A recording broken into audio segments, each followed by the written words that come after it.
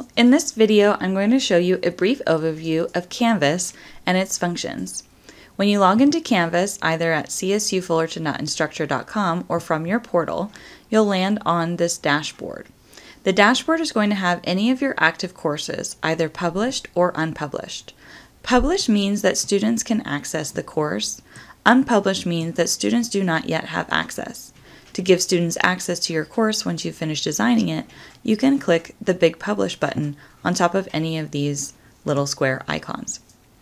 This dashboard page also has a hidden menu at the top right. Every time you see 3 dots in Canvas, that means there's a little hidden menu with extra features. If you click on this one, you'll notice you can view a card view, which is the most common, a list view, and recent activity. You may also notice that your little square icons have a color overlay like this. This is the default setting. If you would like to deactivate that color overlay, you can click the 3 dots and uncheck color overlay. Next, on the right hand side, you'll see coming up. This area is going to notify you of anything that has a due date in your upcoming courses. If I zoom in on this area, you'll notice that underneath the activity name, it'll tell you the course that the activity is for, the point value, and due date. Whenever students submit any items to this, it will change from coming up to an area called To Do. You can click on the item from your to-do list and grade it in the speed grader. Next, if you need to create a new course or create a shell or sandbox, you may do so clicking the Start a New Course button on the right-hand side. If your screen is smaller, sometimes this button appears at the bottom. You may also view grades for all of your courses by clicking the View Grades button. Next, I want to draw your attention to this blue navigation menu. Here you'll notice you have an area called Account. This is where you can change your notification settings, set your profile, add special files that are accessible to all of your courses, change your settings, and view shared content, or set up a QR for mobile login and view global announcements from Cal State Fullerton or Canvas. In another video, I'll show you how to go over your notifications and also set up your profile. Next, in the navigation menu, you'll see Dashboard, which we've already viewed. The third item from the top on your navigation menu is Courses. You'll see a list of your active courses here, but to view any of your past courses, you want to scroll down and click All Courses.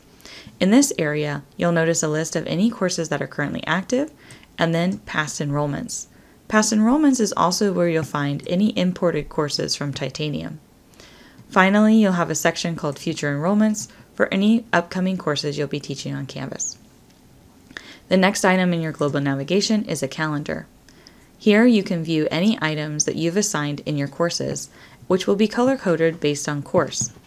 If I want to view a specific calendar, I can come over to the right-hand side where it says Calendar, and I can click or unclick different calendars to add them to my course calendar. For example, if I want to view Spanish 102 and 472 together, I can click both.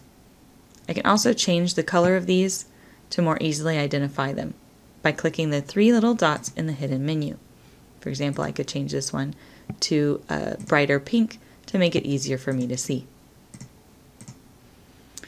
Next, at the top, we'll go over how to change different things in your calendar in another video about how to access and add events to your calendar.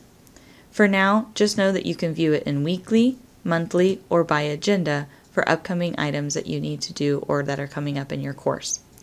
You can also click the plus button to create new events or add signups, which we'll go over in another video. Next, you'll have Inbox, where you can message your students, and History. The inbox functions much like any messaging system.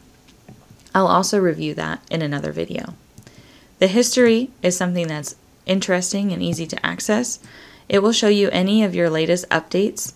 So if you ever have something that you want to check or you've changed recently and you want to quickly access it, you can do so from recent history.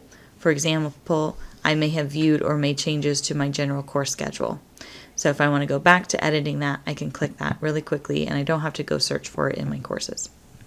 Next is something that's really cool called Canvas Commons. You can search this for templates or other items that you may want to use in your courses. For example, there are Canvas support resources for students and a higher education master template that will help you quickly set up a Canvas course. Next, you have Canvas Studio. This is a place where you can upload videos and embed quiz questions. Finally, you'll see Help. You get to see the wait times for Canvas support. You can chat with Canvas support as a student or as faculty. You can contact their hotline, or you can report a problem or a bug that is happening on Canvas. Next, you'll see You at Fullerton, which is for students, and Ask Your Instructor a Question, which is also for students. There are also COVID-19 resources, which will take you to the CSUF Coronavirus Resources page, and Training Services. This Training Services portal is extremely helpful. If you click on it, it will take you to a Training Services portal. You can start a tutorial that will take you through different Canvas training offerings and view how to use Canvas and the different things that it offers you. I really recommend exploring some of these to see how to better use Canvas, Canvas Calendar, and different things that you can do. Thank you so much for joining me today. This has been a quick overview of our Canvas functions. Check in for more videos on our FDC YouTube page.